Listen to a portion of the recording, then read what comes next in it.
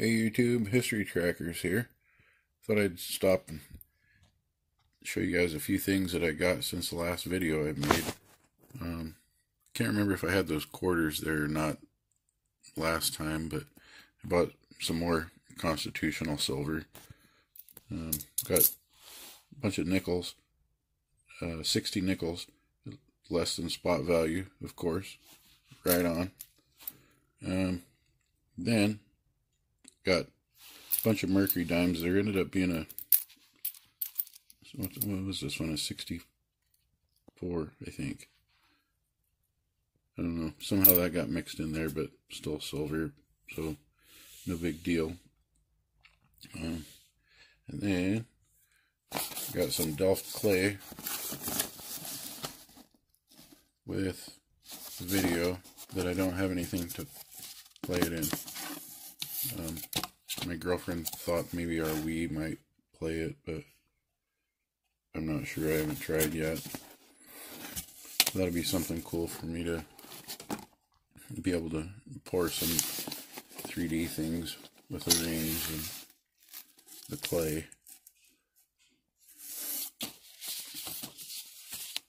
I probably won't be doing that for a while though, because I have to save up some money. We're going on vacation and the girlfriend's kind of clamping down on my spending.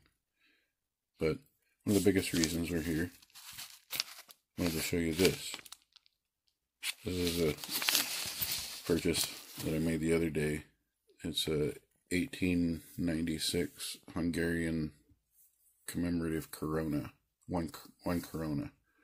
It had the original packaging with it, the original box and stuff, and I thought that was just kind of unheard of, so I got into the auction. When I first found it, it was at 99 cents.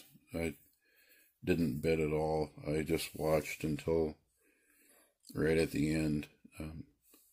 It was at, I think, $129, and kind of based off the prices of some of them that have sold in the UK, I waited till 9 seconds to go, and then I bid $202.50, I think, and I ended up getting it for $153. So I thought that was a pretty good buy. Let me see if I can get this package open here, and I'll show you guys what I'm talking about. Okay, kind of got something set up holding the camera. I need to get a little tripod of some sort. That's kind of ridiculous. Anyways, here's the original packaging. Well, not this, obviously, but let's get this guy open. Let's see what that looks like. Wow. That is neat.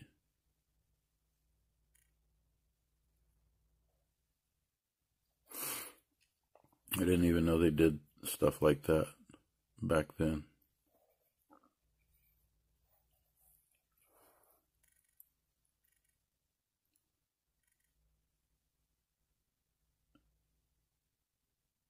I can't really read what that says, but I'm sure it's in Hungarian anyways.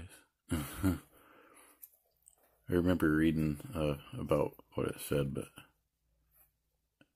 I can't remember it was the name of the box maker.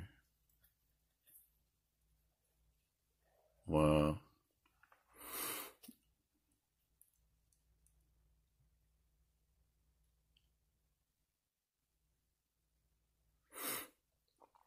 Yeah, it's like velvet lined.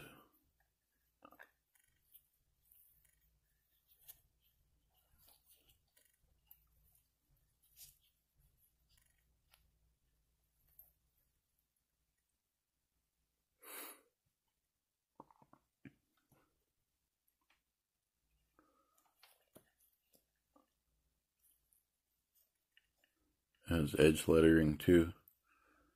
Really awesome.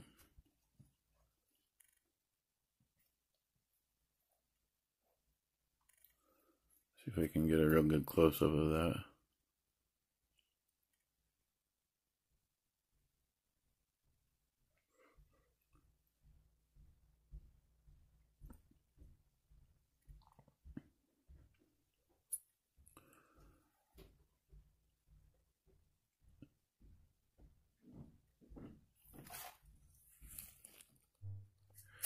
Sorry for the little blip in the screen. I had to shut the camera off a second. Somebody came to the door. Anyways, yeah, I've noticed with these coins, it look like the figures on the back, like the more worn the coin got, the more that these guys looked like zombies, which was kind of cool, but I was trying to find one that was in pretty good shape because it looked like it was kind of hard to find one that was in good shape. Yeah, I don't know what that might grade at. Really wouldn't have any judgment. If you guys have any opinion what that might grade at, let me know. I don't know if it's a good idea to send something like that off to be graded, or just go ahead and keep it in this original container. I'd hate to get the coin graded and then lose the container somehow.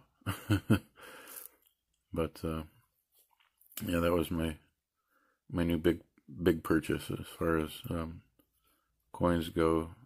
This is the most expensive one that I bought so far. Of course, I've only been collecting for a couple of years now, but yeah, I'm starting to notice more of these older, really artistic looking coins. So yeah, I'll probably be buying more of those in the future.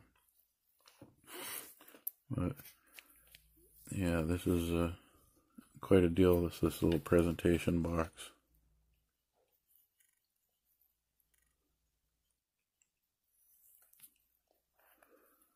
It's kind of cool. It's got the imprint of the date on that side of it, backwards. I have to try to line that up as best I can when I put it back.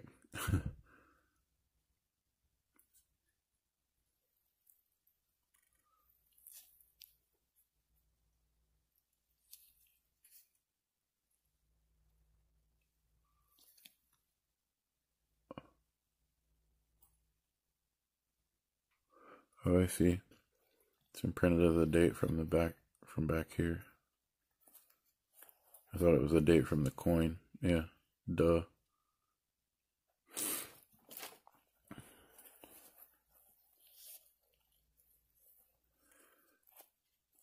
But yeah, anyways, there she is.